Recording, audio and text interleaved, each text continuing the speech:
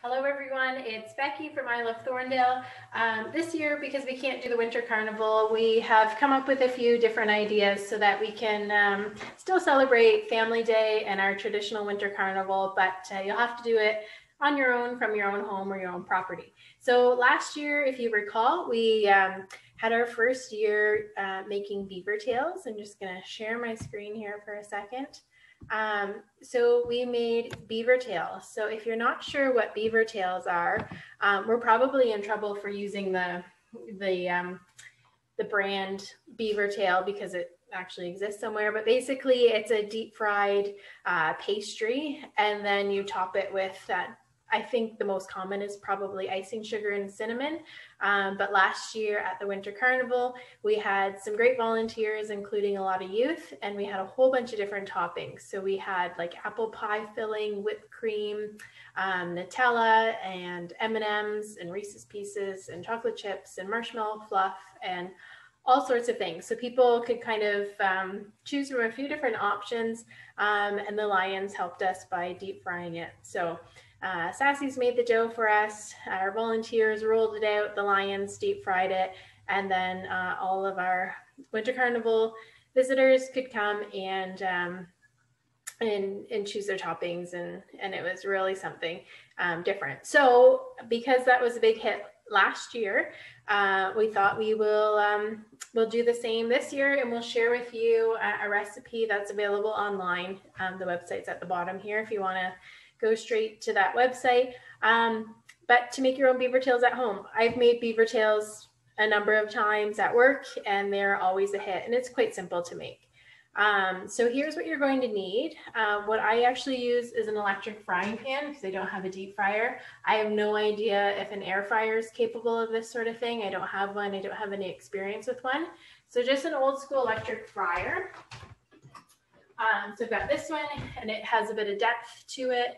So you're going to end up filling that with oil and heat that up. So it's just a few inches deep. It doesn't have to be a lot, but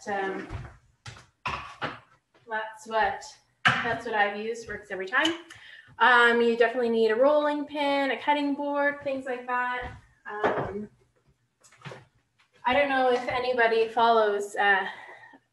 Her name's Jennifer Reed, so she's actually Johnny Reed's wife. If you don't know who Johnny Reed is, then have a look. So Jennifer Reed actually just shared in her Insta stories today that she uses these silicone mats to roll out dough because they stick to the countertop, and then as you're rolling out dough, your cutting board doesn't slide around. So we're going to use one of these today. So just a silicone mat that you would put on your baking sheet when you're making cookies, we're going to use that as our rolling surface. And then there's a whole list of ingredients here. So I think these are all pretty standard things that you likely have in your pantry. And if you don't, then I'm sure you could pop up to Sassy's or the Thorndale Food Mart and get everything that you need. So that's what we're going to need. And let's get started with the first step. So to prepare the dough, so it's just like making other dough, like pizza dough, that kind of stuff. You just need one large bowl, and then we're going to dissolve 5 teaspoons of yeast in a half a cup of warm water. So I just always use this brand of yeast, and I've got my little trusty measure here. So I'm just going to do one batch for now. It'll make a lot of beaver tails, so my neighbors will be happy with me because they'll get to eat some of these. So that's 5 teaspoons of yeast, and then I'm gonna just go grab half a cup of warm water.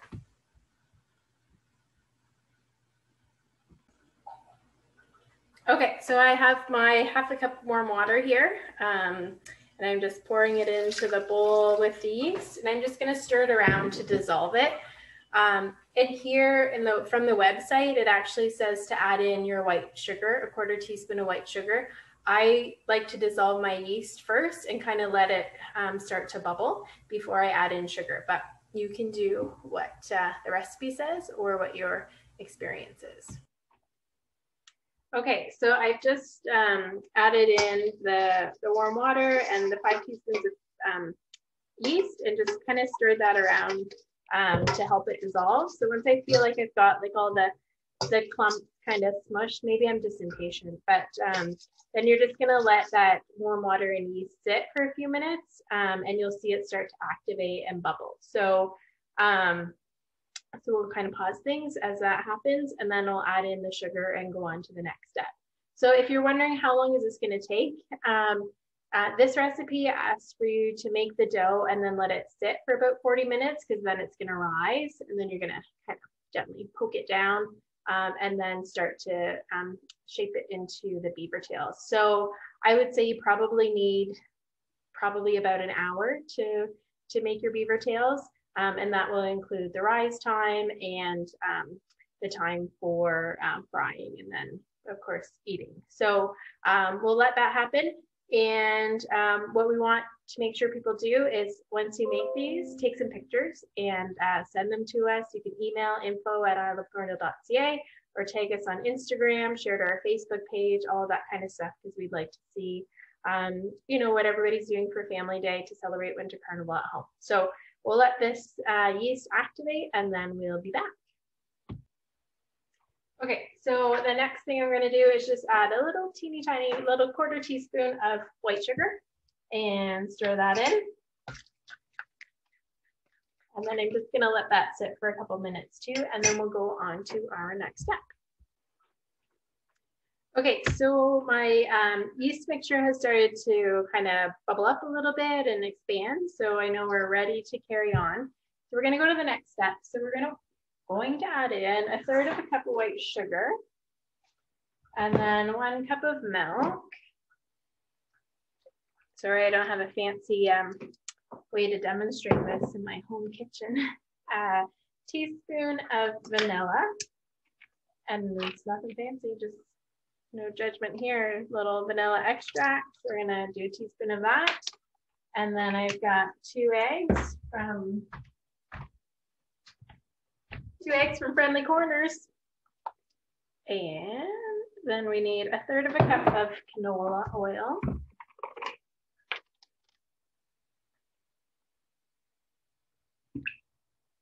And then we need 1½ teaspoons of salt. So,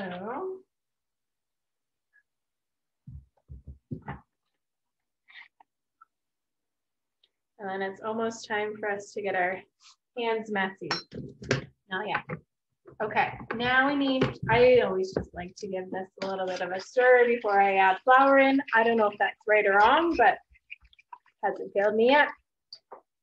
Okay, the next thing we need to do is most of the flour. So, like with any dough recipe, you're just going to add some in, and then gradually mix it in, and then eventually get up to what you need. So I'm going to start there with 3 cups, and then start mixing this together, and then we'll add some more. So we'll eventually get to 5 cups that we need. So I'm not using an electric mixer right now, but pretty sure you could with your dough hook. So you do, that's fine. Okay, so 3 cups is super soupy. So I'm going to add in the 4th cup now. And mix that in. So I don't know. See, but you know how, maybe you don't know, maybe you've never made dough or anything before, and this is your first time. And if it is, it's great. You're going to be superstar after this. So as you stir and mix, the dough eventually kind of comes together, sticks to itself. And I'm going to add in about 1/2 cup now.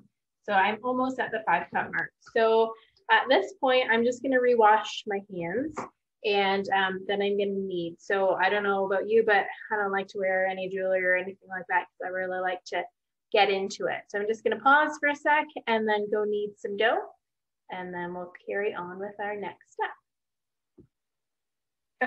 Okay, so clearly I have a super fancy kitchen demo set up here. Now, so I brought you over to the corner of the kitchen where I've got my cutting board. So I'm just gonna lightly flour the cutting board so that I can kind of pull this dough out and just kind of knead it together. So just says made for 5 to 8 minutes using a dough hook or adding flour until it's elastic. So you'll definitely feel that. And if you haven't been doing your boot camp with Ange Soper during quarantine, then maybe you're going to get a little bit winded here. But last year, just fun facts here. So like I said, last year was our first year with doing the beaver tails at the Winter Carnival. And we had Sassy's make the dough for us. They used whole wheat flour, which I think is like what the recipe calls for on a few different sources. But I just use regular white flour for these, and I find them exceptional. So anyway, last year, Sassy's made the dough for us so that we didn't have to do this part of the prep, as well as the rest of the Winter Carnival. But anyway, they made the dough, and we ended up serving close to 500 portions of beaver tails. So that's how popular these guys were last year. And they were just, we didn't charge like a set rate, it was just by donation. So that's kind of the way the Winter Carnival is every year. We just we like to keep things as accessible as possible for our residents and families. And we just ask donation for a lot of our events so that we can help cover the cost. But typically we have lots of sponsors that contribute to these events and invest in our community, because it's just kind of the Thorndale way. That's what everybody does. So anyway, gosh, are you getting winded yet too, kneading your dough, breaking a sweat? So you can kind of feel the consistency of the dough changing, and definitely coming to feel that elasticy type consistency. So the next step is coming right up. So let's go there. So you're going to take your bowl and kind of get rid of all this extra flour and stuff. And then you're just going to put a little bit of oil in the bottom of your bowl. And then you're going to set your dough ball in there and just kind of cover it a little bit with grease. And then you always take a warm dishcloth and cover the top of your bowl. And then we're going to let the dough rise for about 30 or 40 minutes, or as long as you can tolerate. So that's what's coming up next. So I'm just going to clean out my bowl and get the oil in there. Okay, so I've got a little bit of oil in the bottom of my bowl, and I've just kind of moved my dough around to cover all the dough just lightly in oil. I've got a damp dish rag here. So now I'm just gonna kind of put the dough to bed for a little bit. So I'm just gonna take this dish towel and then cover it up. So typically when I make dough, I'll put it in like a warm place so that the heat helps it to rise a bit faster. But you don't have to. And if you're looking behind me and thinking like, right, do you have a fire extinguisher in your kitchen? I sure do.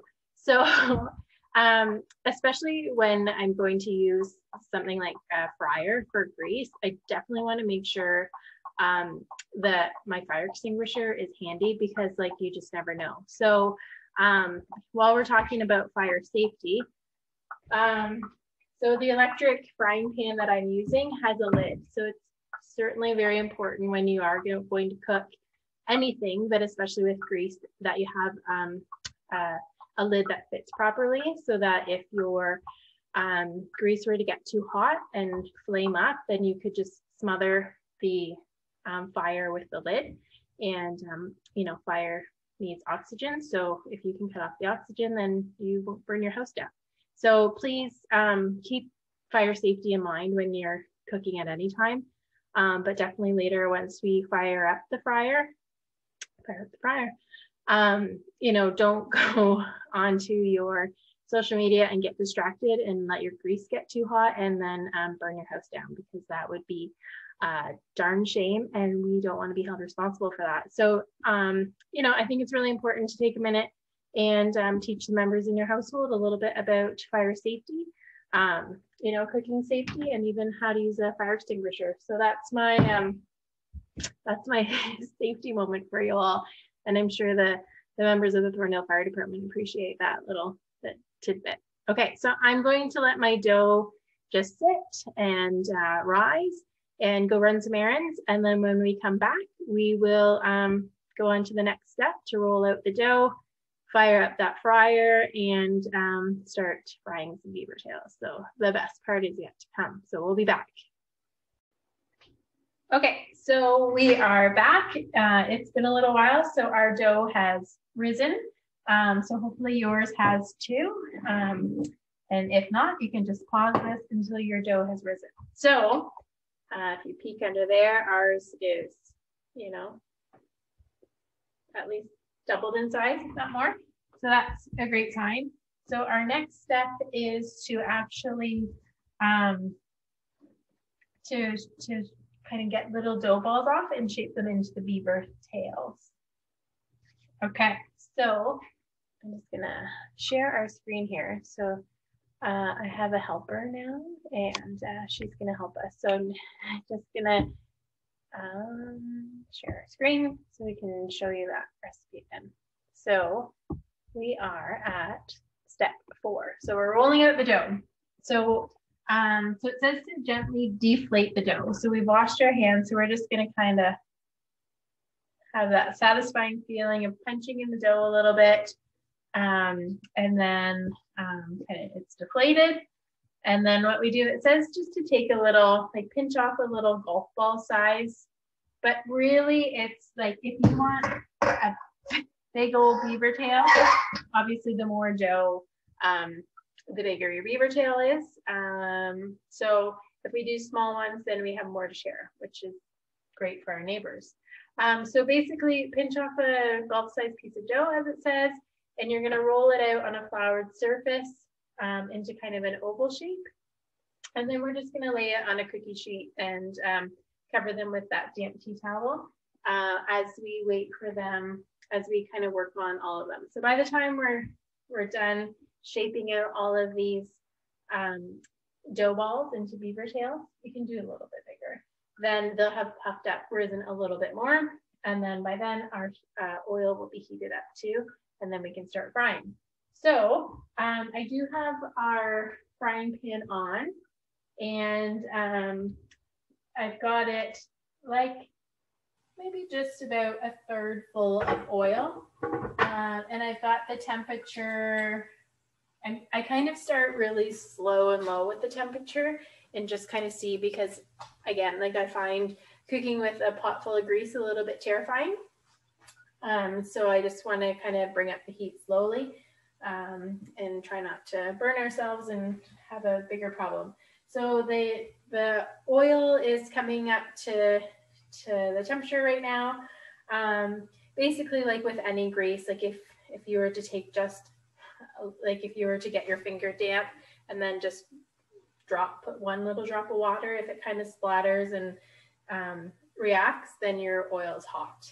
But you don't want a whole lot of oil, or sorry, you don't want a whole lot of water, because that's gonna, you know, if it is hot, you're gonna have a big problem. So if you feel like you need to test to see if the oil is hot, you can do just a tiny drop, but you'll know if it's, you can kind of hear it, you know, all that kind of stuff. So anyway, Chels, so we've got our cutting board that's floured. We're going to put a little bit of flour on our rolling pin, and then we're just going to kind of roll these out a little bit. And make sure that doesn't fall. That's okay. So we've got, like it says, an oval shape. So you can kind of stretch it out with your hands a little bit. Basically the shape doesn't really matter. So you can make it look like a beaver tail, or you can make it look like an elephant ear, whichever your preference. But basically, it's going to be delicious no matter the shape. So I'm going to take that one just kind of stretched out and just lay it on my cookie sheet. I did put a little bit of parchment paper on our cookie sheet just to make it maybe easier to pull them off. So that's what we're going to do here, is just take all of our dough balls and get them rolled out closer to the shape of beaver tails. And then hopefully by then our grease will be warm enough. So we're just going to pause this for a sec, and you guys can roll out your dough balls too, and then we will get back to this in just a second. So like it says here, this one says 4 inches of oil in a fryer. Again, like I've just got our little electric fryer and just a little bit of oil. It just deep enough that they can sit in there and you'll flip them. They're going to float on top, right? Or they'll eventually kind of float. It says the temperature of the oil should be about 385 degrees. So we'll actually use our thermometer and keep an eye on that. But we'll kind of turn up the heat on our fryer a little bit because I've got it about 250. So I can push it a little bit. And like I mentioned before, fire safety. So I just went over it with Chelsea. What are a couple of things we should keep in mind, Chelsea, when we have hot grease when we're cooking? Always have a lid that fits. Always have a lid that fits. And what else do we have on hand? Fire extinguisher. Fire extinguisher. There you go. Teach them young, everybody. So let's get our beaver tails shaped out here. Or elephant ears. Or elephant ears. Okay, so Chelsea has almost all of the dough rolled out. I'm just thinking the smaller you make them, the more obviously you'll have, but then you can try them with different toppings. So I don't know how many are here, like probably 2 or 3 dozen, maybe. So we just got them layered up. So what about a baker's dozen? What about baker's? How many is baker's dozen? 13, yeah. So our oil is still heating up. And we've almost got all of these rolled out.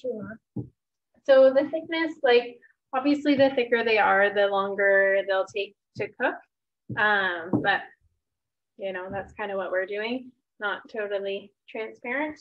But then you're gonna kind of stretch them out a little bit more to shape into the tails too. So, you know, pretty sure you can't do anything wrong here. Yeah. Hey, you never can overdo anything or do anything wrong with beaver tail or anything. No. Okay. Last one. Yep.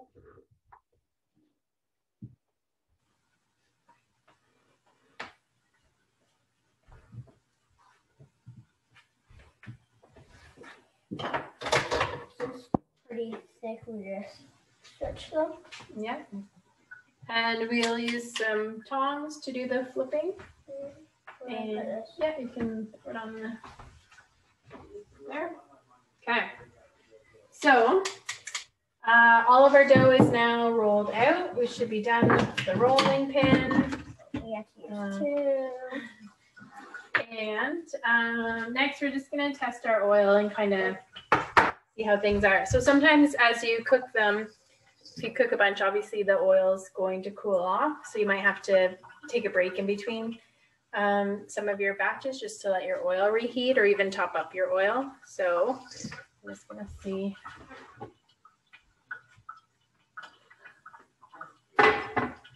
So our oil is not quite warm enough yet. But the next step. That is the next step. So let's go back to our slideshow here and show everybody what the next step is. All right, next step, step 6 is cooking the dough. So we stretch the oil. You can stretch them further into a shape if you want. And then you're gonna add the dough one at a time. Usually I can fit 2 or 3 into the dough at the same time. And then it's going to kind of puff up a little bit more and float and get kind of golden brown, and then you flip it over. And then what we're going to do, we're going to take another cookie sheet and just have some paper towel on the bottom, and then a cooling rack so that we can put our cooked beaver tails on the cooling rack, and just the grease will kind of drip through onto that paper towel underneath. So that is our plan. And then Chelsea and I were just talking about toppings. So you can do over here so they can hear you. So we have marshmallows, we can do whipped cream, we can do icing sugar, you can do anything you have. You can probably do caramel, chocolate chips, anything. Okay, so that's why we made ours small, so that we can taste out a few different toppings. So, you know, So let's just pause for a little bit while we get our dough up to temperature. Okay, so our first batch of beaver tails is in the fryer here. So you can see they're just kind of having a little bath in the grease and just starting to get a little bit golden brown. So I'm gonna pull these guys out and just kind of drip off some of that grease. Like I said, I've got, I just actually put a cutting board with paper towels and just gonna lay them on top of there. So this is the moment we've all been waiting for. So your house is gonna smell like grease for a little while.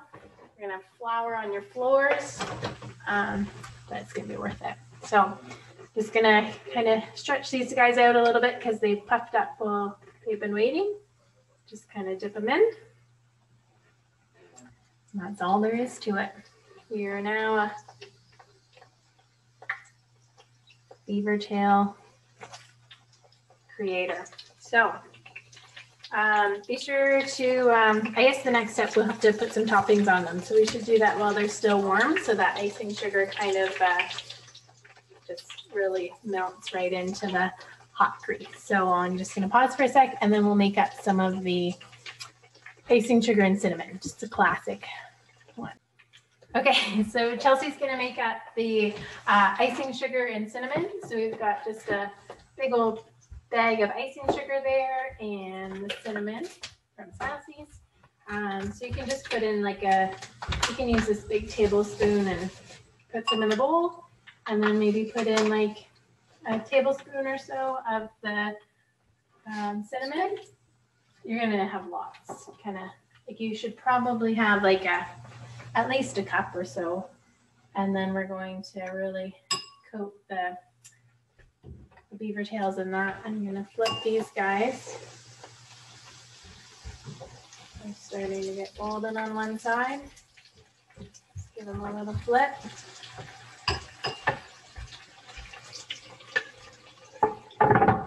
Turn the lid on, keep some of the heat in. That's a good start.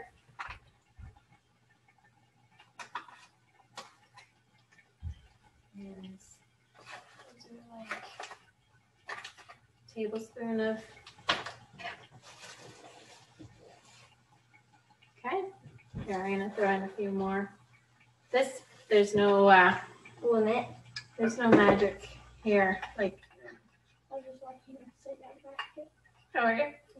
All right, so stir that around a little bit, and then we'll just maybe like a gray color, like a light brown, probably.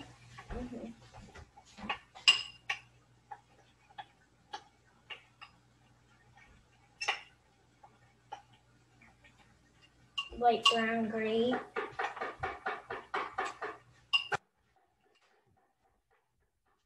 Okay, so we've got that. There's some clumps in there, but doesn't matter. Okay, so we're just gonna take that and totally cover up. You probably can't see because the fire's in the way. Sprinkle that on. The more the merrier. Then you can also add like chocolate chips, chocolate Hershey mini eggs. But we're adding chocolate sauce, caramel.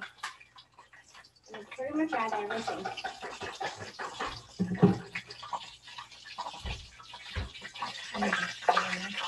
That sounds hot, eh? All right, step back because this is going to be hot. I'm just going to pause this for a second. Okay, so here are the first couple batches out. Chelsea, do you want to try one with just the icing sugar and cinnamon? I'd love to do the taste test too. Okay, there you go. Try that out. Might as well try some too. Don't need over top of that. Come on over here. Let's everything off.